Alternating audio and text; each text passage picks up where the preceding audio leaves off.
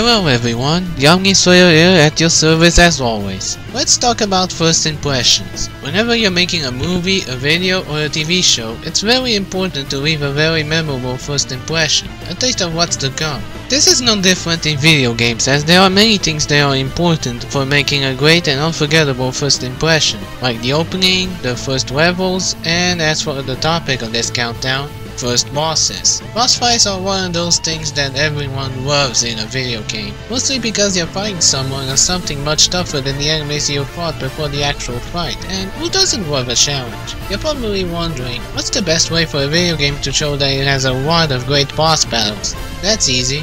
First bosses. The first boss you ever fight in a video game is usually there as a demonstration of how boss battles are gonna work in that respective video game. While most of them are pathetically easy and unmemorable, I managed to find 15 first bosses and a few honorable mentions. They are a whole different story, and I'm here to talk about every single one of them. You already know the rules by now, but just to be safe, I'm gonna list them anyway. Only one boss per franchise and only from games I've played. So now with all that said, let's get this party started. There it is! What the hell? Is this the friggin' boss? We're in the front car. It's gotta be. Hurry!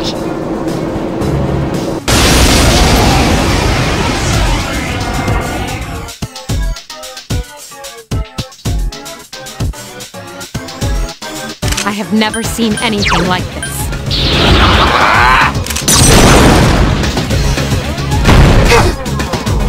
The Legend of Zelda is very well known for its amazing boss battles, but as for first bosses, not so much. They're either too easy or just plain forgettable, but there are two exceptions. The Dire Barber from Twilight Princess, and the number 15 on this list, the Lava Scorpion Gomer from Wind Waker. Remember when I said that most first bosses in the Zelda series are pretty easy to beat? Well, this one is still pretty easy, but it's just a lot of fun to beat. I mean, just look at the size of that thing. It's freaking huge! And its attacks are nothing to snuff at. It can attack you by slamming one of its pincers at where you're standing, or trapping you with both pincers and breathe fire for unavoidable damage. So how do you kill this thing? Simple. You see that dragon tail up there? Use a grappling hook to swing on it, which causes the ceiling to fall on top of the Gomer, breaking its outer shell. Do this two more times and you'll win. Right?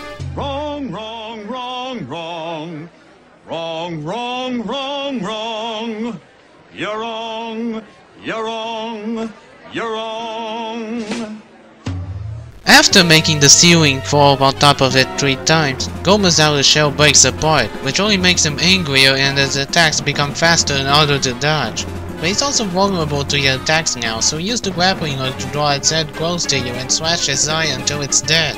Overall, the fight with Gomer is pretty fun and definitely puts every other Gomers in Zelda series to absolute shame. But it's still a pretty easy boss fight, which is why it's not any higher on this list.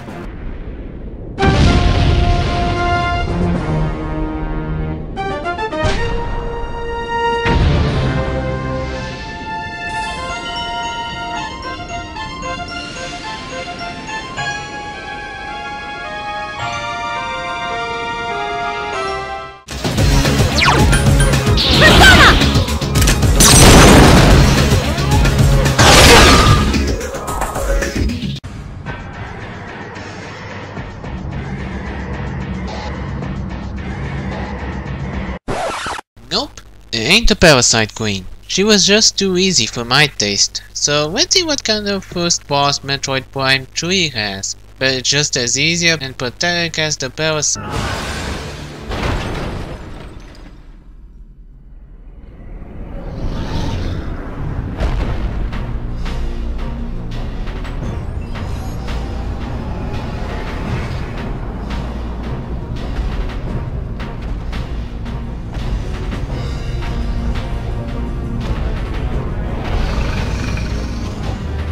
Or not. Talk about a huge beast!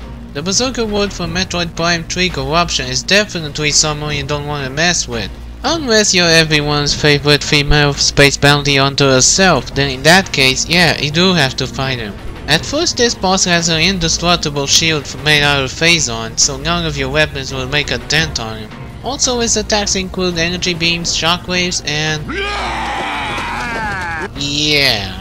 And then he fires a bunch of purple orbs that are impossible to dodge, so instead of dodging them, you have to shoot them, causing them to rebound right back at him, breaking the shield protecting his weak spot. That's when you need to shoot his weak spot to damage him before the shield goes back up, because when it does, you have to do the same thing as before until he finally dies. Sure, this guy may be pretty easy, but compared to the Parasite Queen, he's anything but easy. Also, he comes back later in the game, only much easier to kill.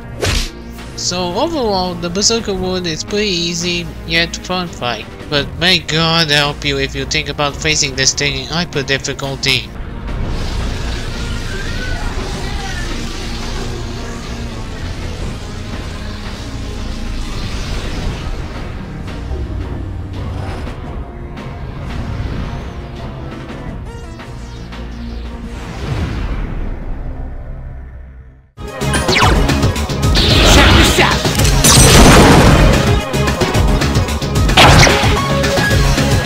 Eloquent Noah 2, such an underrated platforming game. Seriously, this game needs a lot more attention. It has awesome level design, spectacular visuals, amazing characters, and of course, outstanding boss battles. Hell, even the first boss, despite being easy to beat, is a lot of fun to fight against.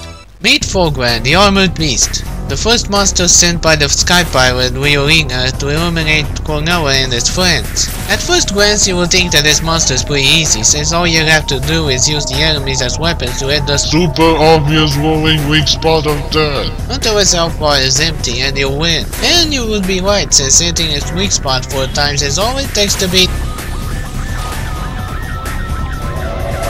Oh shit. This is when phase 2 begins, as Fulgran now tries to attack you with its claws, which you can avoid by jumping over them, but you can defeat it the same way as in the first phase, by hitting its weak spot with one of the enemies until its health bar is empty. So if this boss is so easy to beat, why is it even on this list? Well, while Fulgran is a very easy first boss, it's still a lot of fun to fight, no matter how many times you fought it. It also perfectly demonstrates how all the other boss fights will be like. It's like the perfect first impression. Also, the music playing this fight is pretty damn awesome. Just listen.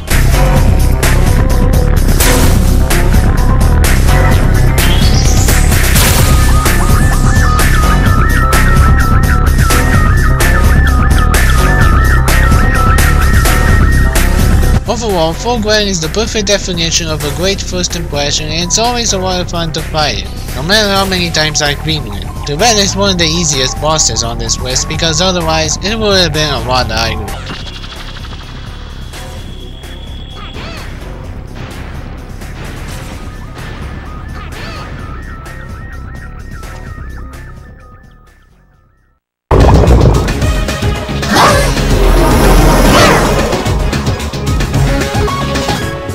As we all know, the first bosses from the Mario series are usually the easiest, the most pathetic, and the most unmemorable to ever show up on screen. That is, except for one. Fractail from Super Paper Mario. You end up meeting him in the desert as Mario searches for the first pure art, and surprisingly, at first, he actually lets you pass to get the pure art without giving a fight, because Mario is the ever so cliche chosen.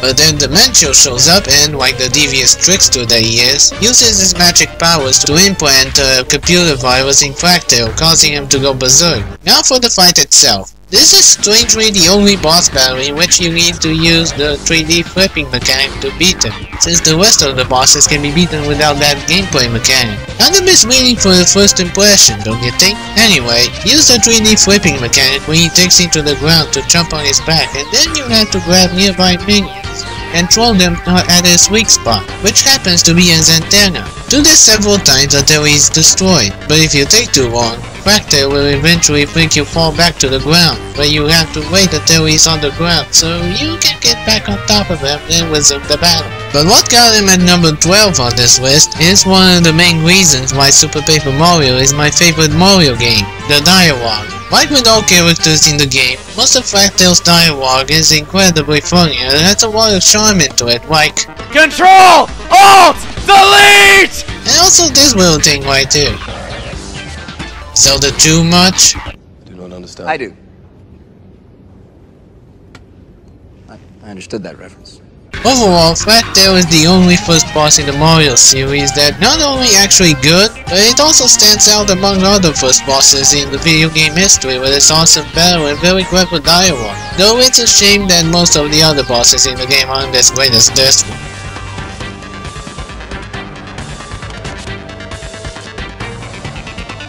One more!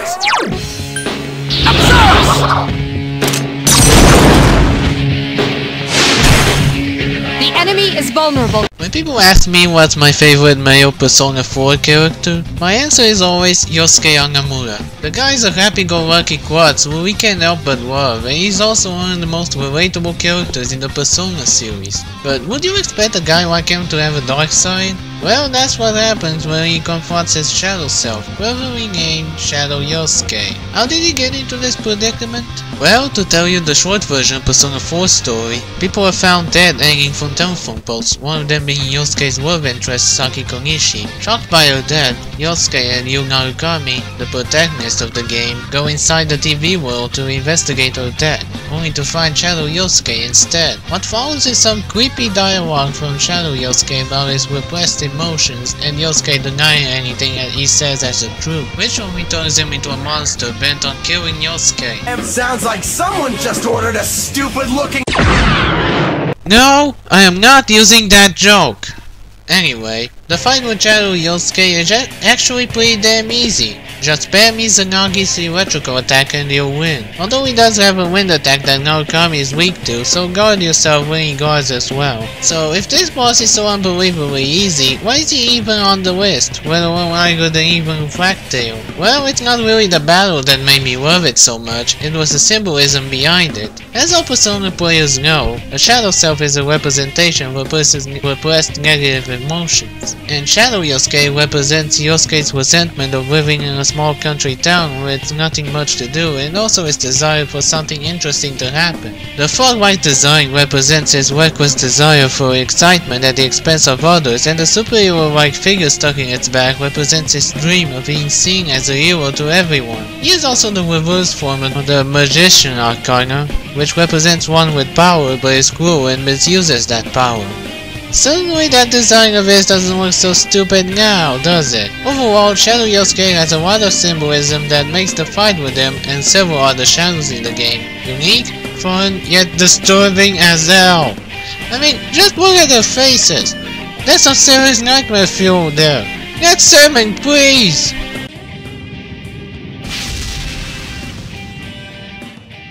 Show him!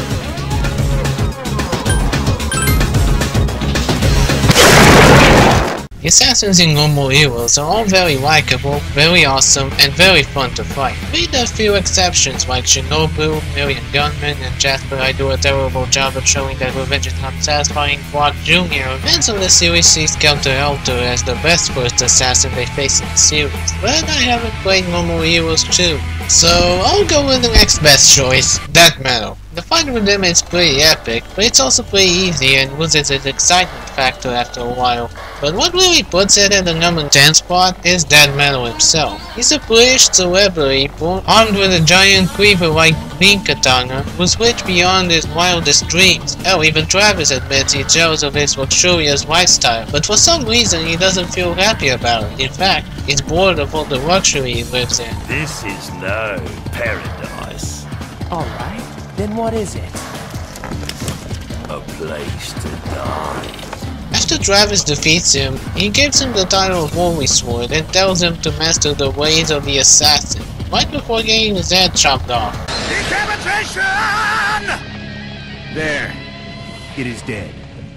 Sorry, I just had to do that. In conclusion, Death Metal is an awesome first boss, and the fight with him, although it's easy, gives us a great taste of how all the other assassins are gonna be fought. Thank you, Death Metal. Now enjoy your stay in paradise. Here's your ticket to paradise, old man.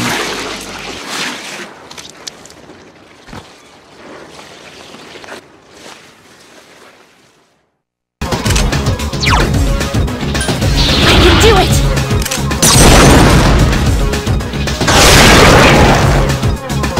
If I I had to pick a game from the Sonic series that has the best bosses, it would definitely be Sonic Generations. This game has hands down the best bosses of any Sonic game, with the exception of the final boss, which was incredibly annoying and frustrating. So you're probably thinking that I'm choosing the fight with Dead Egg Robot as my favorite first boss from the Sonic series, right?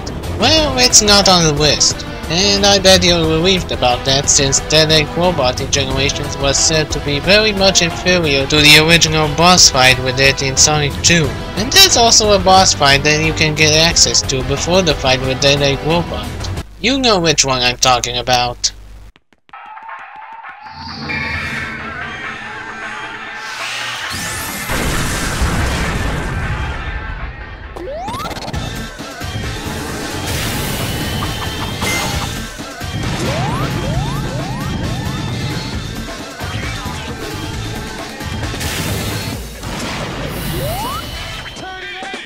Metal Sonic, ladies and gentlemen, everyone's favorite robot from the Sonic series, although mine is E123 Omega, happens to be the actual first boss of Sonic Generations, which is a remake of the boss fight with him in Sonic CD. If you think Metal Sonic is gonna go easy on you in the same way Dead Egg Robot did, think again, because Metal Sonic has a huge variety of attacks that can easily own you if you're not very careful, like an electric charge attack, electric force field, throwing streetlights at you, and a more powerful and faster electric charge attack. These attacks, while easy to avoid if you know what you're doing, keep you on your toes, not even giving you a second to think. After he executes one of his attacks, he'll power down to recharge, giving you a chance to strike him in the back. Do this 3 more times and you'll eventually destroy him for good. The battle with Metal Sonic just plays and looks epic in every way, especially the one thing the Sonic series always excel at, the music. Just listen to it.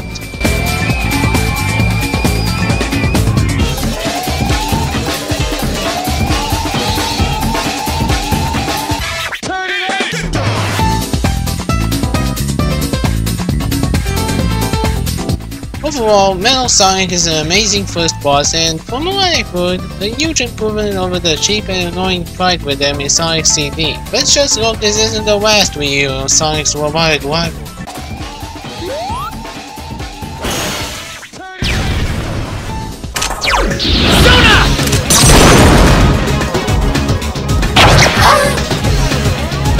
Ever wondered what it would feel like to fight someone with large mechanical legs, and after you defeat them you get to use those legs to squash some enemies? That's what Mega Legs from Rayman 3 Udon Epic is all about. Or was it called Utstampu?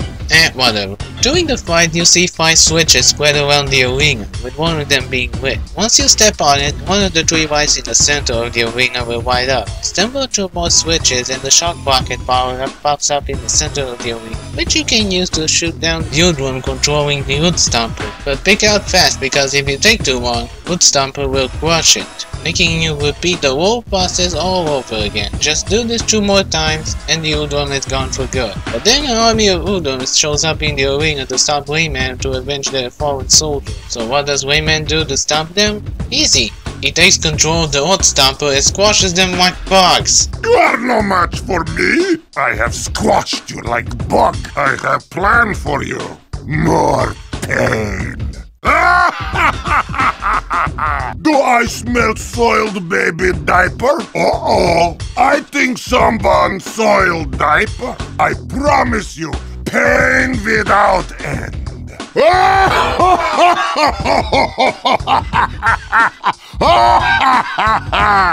Overall, the Utstampu made me easy, but it's still unbelievably satisfying to beat it and use it to squash watts and watts of Udons of standing in your way. Oh, and the music playing during the fight is just unfreaking believable.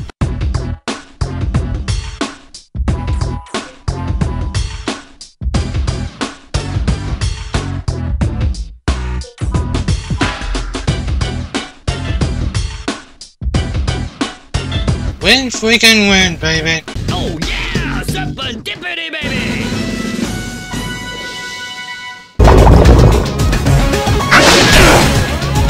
Most bosses in the Spiral series are super awesome and a blast to fight. Even the first bosses in the series are somewhat awesome, with boss from Spiral 3 being an honorable mention on the list. So which first boss did I pick from the Spiral series? Well, in Spiral 2, the main antagonist is an evil sorcerer named Whipto who has come to the world of Avalon to enslave it and all of its realms so he can get a shit ton of power for himself. To do his usual dirty work, he has two huge, strong but dim-witted minions, Crush and Gulp. And Crush ends up being the first one you face in the game, and the fight with him is freaking awesome. This is actually a change of pace from the other bosses on this list, since the fight with Crush is actually pretty challenging for a first boss. I mean, it has 3 phases! In the first phase, he attacks you with electrical shockwaves by stomping on one of the pads on the floor, and he has a force field protecting him during the attack. So the best way to attack him is to burn him while he moves to another pad, which causes him to slam the floor with his club and get himself crushed by boulders, no pun intended. Do this one more time and it's on to phase 2, where the pads change color. Crush now attacks you with a fireball. After hitting him 2 more times, phase 3 begins where he uses both fireballs and shockwaves to attack,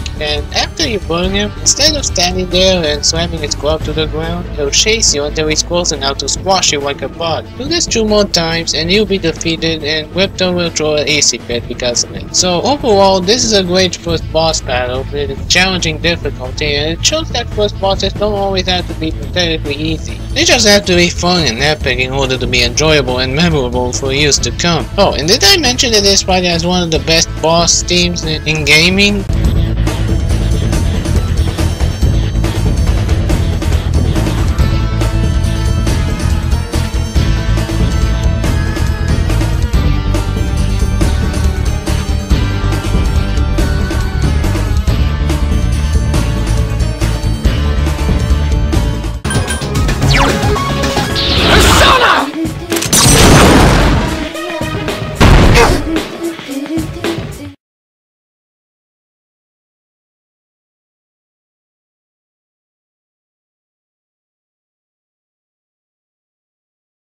It's a boss from a licensed game. Everyone loves licensed games, right? No, nix, nine, yet, nah, no way, never. It's okay, this licensed game is actually pretty good. It's none other than one of my favorite PSP games, Ben 10 Potato Avert. Yeah, it's no surprise that I love the Ben 10 series, from the original show to the severely underrated Omniverse, which happens to be my favorite of the series.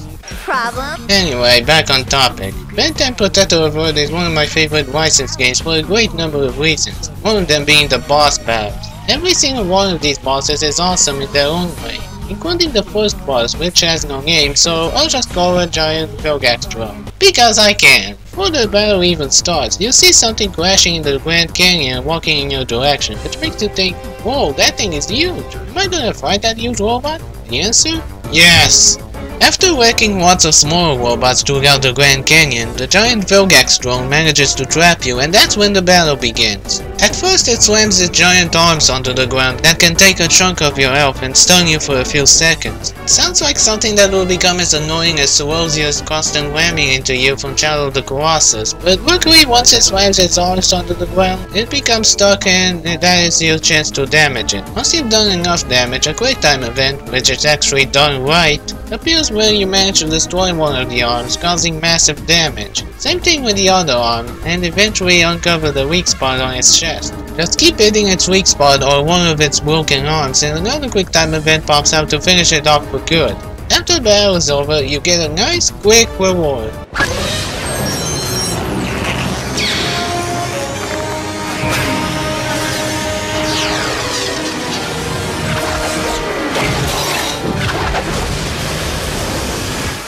Get it? Quick as in accelerates super fast? Dude, it literally hurts to listen to you sometimes.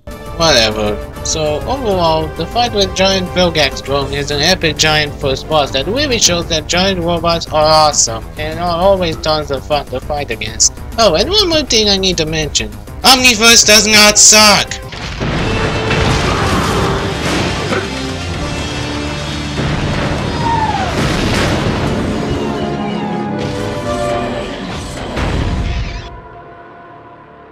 The enemy is getting deep. Help me! Keep it up.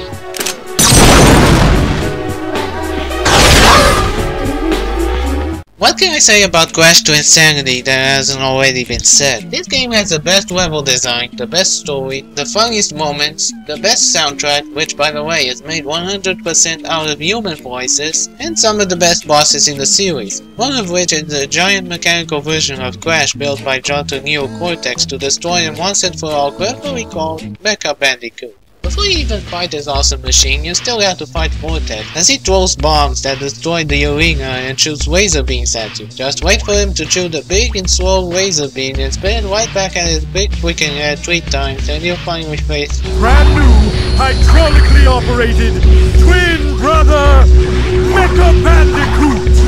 The fight starts with Mecha Bandicoot shooting missiles, which you avoid by going either left or right depending on how the missiles are launched, and then tries to hack you to pieces with its badass chainsaw. When it finds its nose razor, just spin it right back at it twice and it will lose its badass chainsaw. Then repeat the same process 2 more times and it will lose its missile launch. So now the only method of attack it has is its nose laser, which fires laser beams that you have to spin right back at it 3 times to finally defeat it.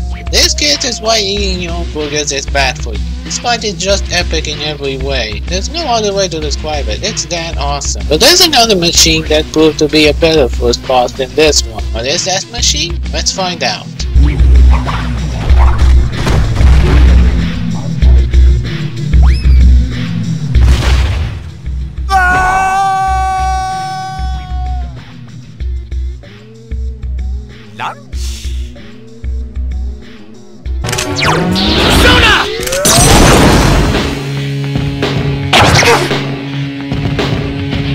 In Wretched Gladiator, you face tough and deadly challenges that test your skills as an intergalactic gladiator. Some of these include facing the Dread Zone champions known as the Exterminators. The first exterminator you face in the game is the giant robotic parody of Arnold Schwarzenegger named Shell Shock. I'm not kidding, this guy acts and talks like Schwarzenegger all the time. Just listen. Those Omega twins went down like wee little girly men. Yes, quite ironic, especially since they were actually teenage girls. Yeah, ironic. Hey, Juanita, are you wearing Ace Hardlight underwear? Told you so. Anyway, when you arrive to planet Kronos, you'll notice that there are 3 challenges involving Shell Shock. Well, guess what? That means you're gonna fight him 3 times!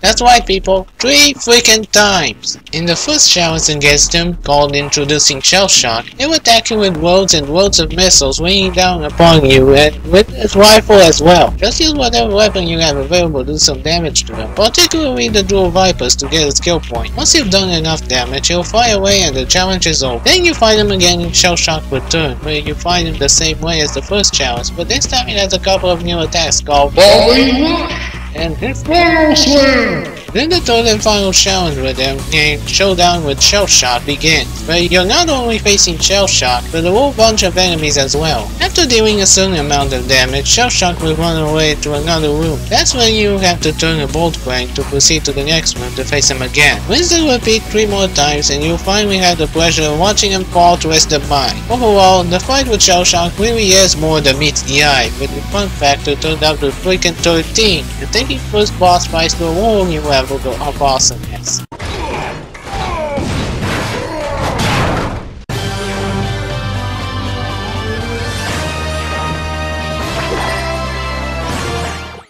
The enemy is reeling. Finish it off. Have I already talked about how awesome the villains in the Sly Cooper series are? Well, they are, and I love almost all of them.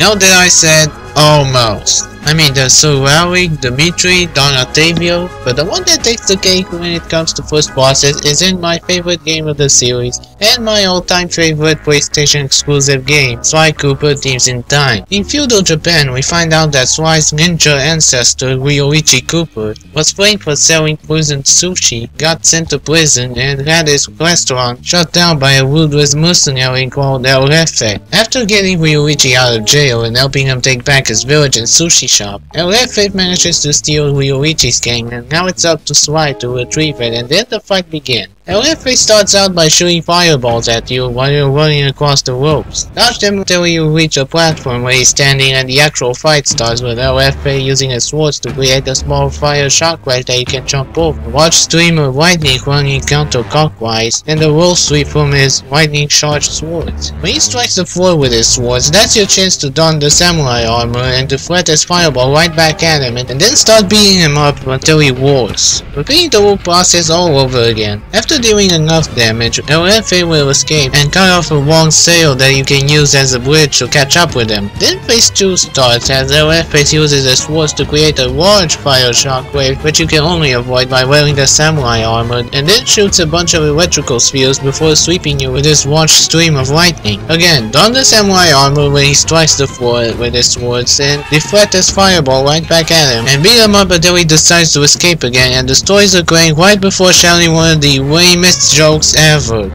Hey, Cooper! How do you like my crane style? Wow. I mean, just wow. Anyway, once you catch up to LFA again, you'll do the same large fire shockwave attack that you can only avoid by wearing the samurai armor, and also the same lightning sphere attack, but this time he attacks with 2 shorter streams of lightning that you can jump over to avoid them. After attacking you with 2 or 3 roll sweeps, just deflect his fireball right back at him using the samurai armor and beat him up until he's finally defeated. Wow, this boss fight was pretty epic. Maybe too epic to be a first boss. You know what? This looks more like a final boss battle rather than a first boss battle. Just look at this. In fact, you can show this to anyone who has never played or heard about the Sly Cooper series, and they would immediately mistake this for the final boss fight of the game. That's how freaking amazing this boss fight is. And to think there are only 2 bosses that can top this show of epicness.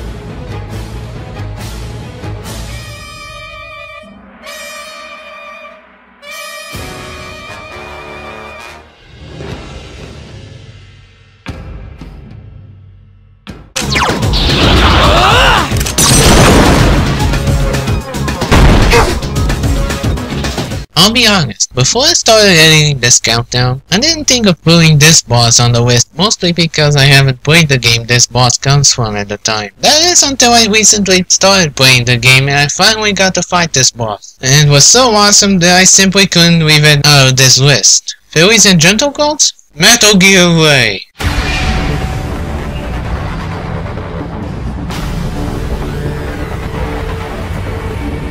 This boss. This freaking boss! I have no words to describe how epic it is. Okay, I'll try to explain as much as possible without screaming out of pure joy.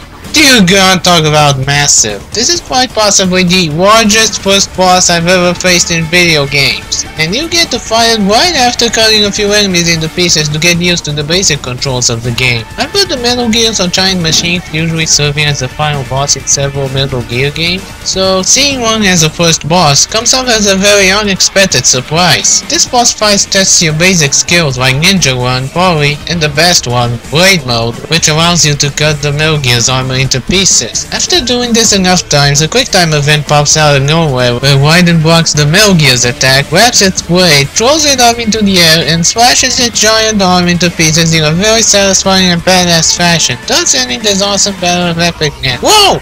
What the hell? That thing's still alive? Yup, and it gets better from here. After chasing Sundowner for a while, the giant mechanical beast comes back for revenge, or should I say, revengeance. Get it? Cause it's like revenge and vengeance combined, and it's also the title of the game. It's funny. It's okay to laugh. No, it's really not. Anyway, the Metal Gear Ray keeps attacking with lasers and missiles as you keep slicing more pieces of its armor using blade. After doing enough damage, Raiden would start jumping from missile to missile until he reaches the Metal Gear and cuts off his remaining arm, and then runs down a falling building while avoiding lots of missiles, lands on its head, and proceeds to cut the giant machine of death in half.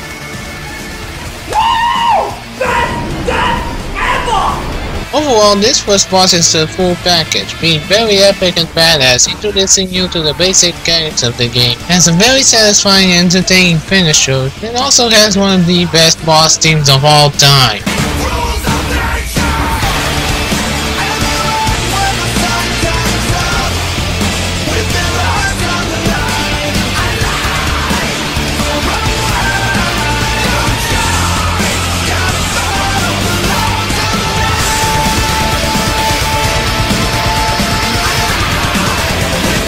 know that many people like Obsidian's fan consider this the greatest first boss in video game history, but to me, there's only one first boss that tops this one. Let's find out who came on top right after these honorable mentions.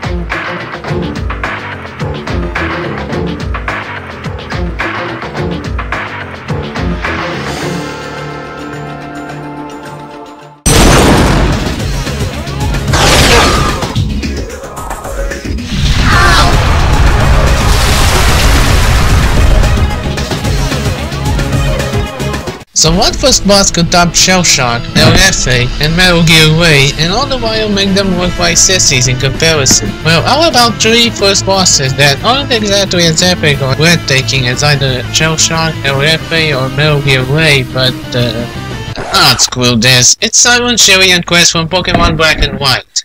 Yay! I'm sorry guys, I tried so much to convince myself that Shell Shock, LFA, and Metal Gear Ray are better first bosses, but I just couldn't let these 3 gym leaders have anything other than the #1 spot. So let me explain my choice before Gen 1ers pick up their laser guns and lightsabers and start attacking me for picking these guys instead of rock, red, and blue. When you reach a Striaton City gym, you know it's a puzzle involving 3 tiles, each representing one of the 3 types, grass, fire, and water, which tests your knowledge of type matchups. All you have to do is step on a tile representing the type that's super effective against the type showing the code in front of you, and you can pass through to fight the gym leaders. Now this is where this gym battle stands out from all the others in the series. Instead of fighting just one gym leader, you have the choice of battling one of 3 gym leaders depending on which starter Pokemon you choose. So if you pick Snivy, you fight the fire type expert Shilly. If you pick Tepig, you fight the water type expert Quest, and if you pick Oshawott, you fight the grass type expert Siren. You know you're up for a real challenge when the first gym leader you face specializes in the type your starter is weak against, regardless of which starter you pick. So no matter which starter you choose, you're gonna have a tough time facing either one of these guys. That is unless you manage to get the elemental monkey, whose type is strong against the gym leaders from the graveyard. In that case, this fight is super easy. But the reason why it's #1 on this list is because of how unique it is compared to every other gym battle in the series, as you always end up facing a gym leader who has a type advantage against you, regardless of which Pokemon you start out with, which forces newcomers to rely on other Pokemon besides their starter. Now that's what I like the most about this battle. It teaches newcomers that relying only on their starter is not the wisest strategy to beat the game, that they need to catch many different Pokemon and train them so that they're ready for anything the game throws at them. This battle does something the other bosses on this list didn't, and that's teaching the newcomers A real superpower of teamwork! This is why Silent, Sherry, and Quest are my personal favorite first bosses in gaming. I'm the Omni-Slayer, and if you'll excuse me, I'm gonna kick some Gen 1er ass and send them to the null void until they learn to respect other people's opinion. And by that I mean forever.